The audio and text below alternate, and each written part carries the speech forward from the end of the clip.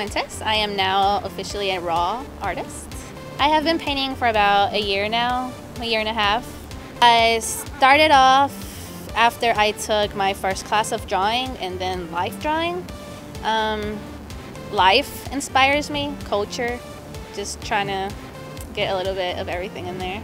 I want to be able to communicate, try to get different cultures, things people really don't see out there. That is one of my next goals after this, trying to grab people's attention. More detailed work, more instead of just abstract, going more into landscapes. I have a website.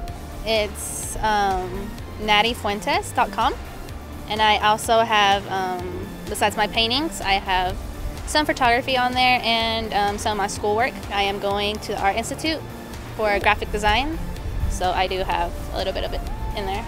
I am Natalie Fuentes, and I am now a raw artist.